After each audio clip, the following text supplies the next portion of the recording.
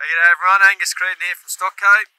We're just at Tinga this morning at Pete and Sandral's property just south of Inverell. Nice and fresh here, but thanks Pete, thanks for joining us. Thanks Angus. Just want to start off, I suppose, a bit about your operation here and the climate we're in. Yeah, we're in the New England here, of course, and you get cold winters. 32-inch rainfall. Run 400 to 500 breeding cows, but quite a few of those cows are traded. Like to buy them in PTIC or sometimes with a calf at foot. We use StockCo finance for probably 50% of our operation. We find it just frees up that capital for new cattle yards, sheds, improving pastures. So you're not tied up, we find it a useful tool. Yep. And so how long have you, or firstly, how did you come across the StockCo product and how long have you been using it? Well, originally we were from the Riverina, and StockCo was always sort of hand in hand with Elders, and I'm a great believer in Elders. I think they've got some great products. So our agent introduced it to us some time ago.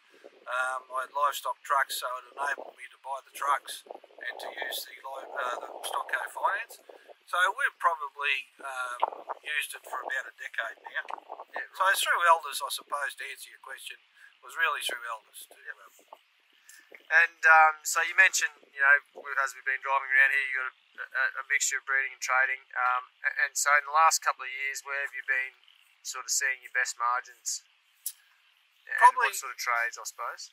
Probably our best margins, I think, have been PTIC cows that were purchased in early of 2020. And as we're coming out of the drought, we got rains here and they didn't get rain elsewhere.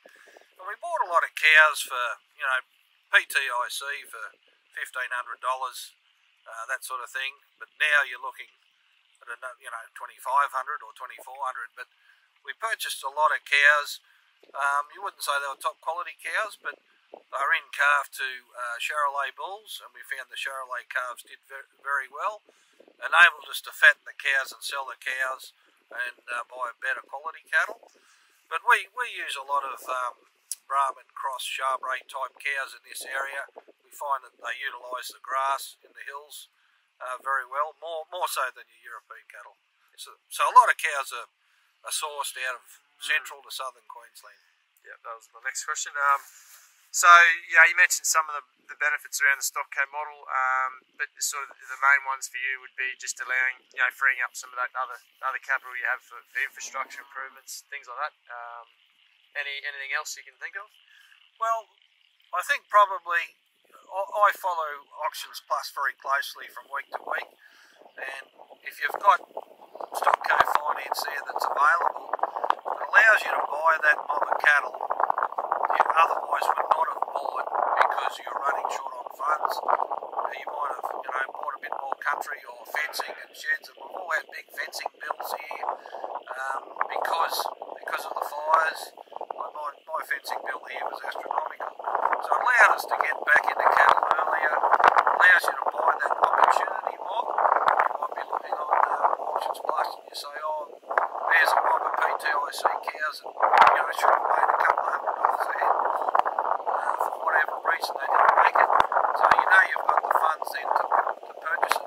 And you can always pay it out later. You know, it gives you that flexibility. If you don't want to trade them straight away, you can carve them down and go with a breeder finance. Sell them PTIC again in 12 months' time if you want. So just the flexibility of that makes things a lot easier.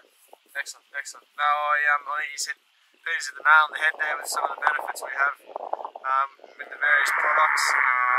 You know, I think if you're after some trade cattle or even some breeders for that matter, you know, we've got a product to suit. So, you know, if you need some more information, jump on the website and or reach out, and we'd be happy to help out.